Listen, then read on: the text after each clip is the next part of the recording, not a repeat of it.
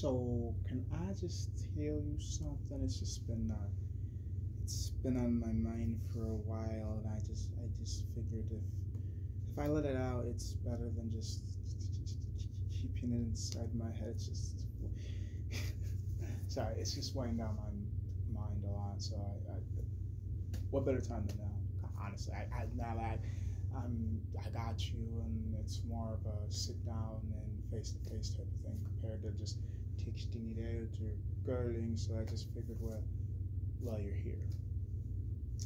Mind if I switch the tone of the conversation? Well, due to the information that you have been giving me, I would be offended if you just stopped there. I am more than interested in what you have to say, so do continue. I generally don't care about you. And I don't mean that as in like, I'm gonna try to hurt you. It's just like, if I was told that you died in a horrific accident, or maybe even a plot towards your demise, I would not cry. I also may laugh a little bit, but that's just because I have a dark, demented sense of humor. But at the same time, it's just I don't plan and wish for your downfall. But I also wouldn't applaud any of your achievements.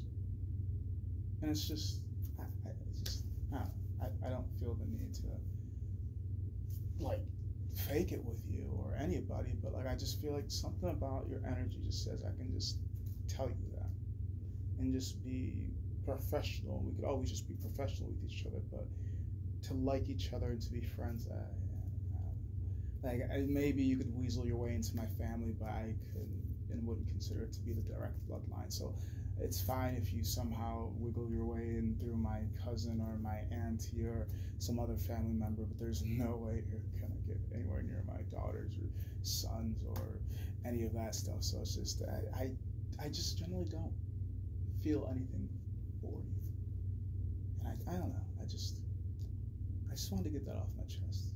I'm not trying to be rude. I'm just being honest. I'm just being blunt. I'm just being transparent. I can work with you. We could always be professional. But on a personal level, I care less.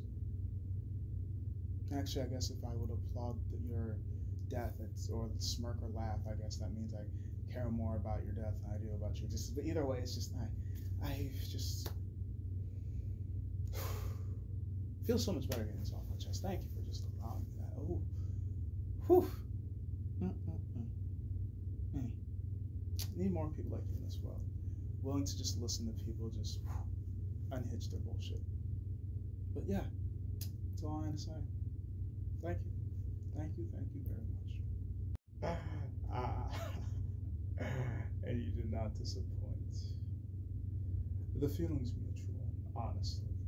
I'm glad you said it first, because for me to be so forward would be so unbecoming of me, and it's just, I don't like to do that. But in certain special cases, I am willing to, but to stab me first. Thank you. No war is needed, clearly. Professionally, we will always get along, but personally, it is what it is.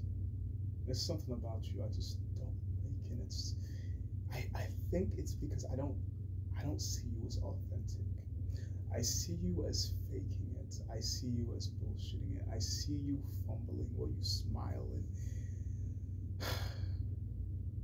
you're painted as humility, but to me it looks like anxiety. You freak out too much. You're too finicky. You need to tone it down more. You need to be serious about things, but you seem to live in La La Land. So therefore, I just can't mix with that. It's just childish, and we are adults, are we not? Well, one of us is. Being so colorful sitting across from me. I'm glad you said it first. glad we're both thinking it, but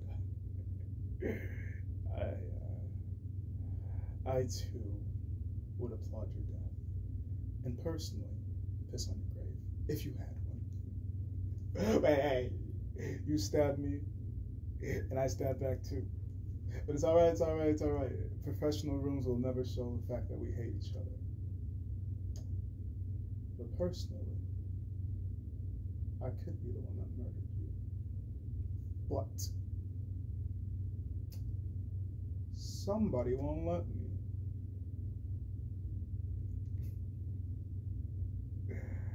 I think I'm gonna love our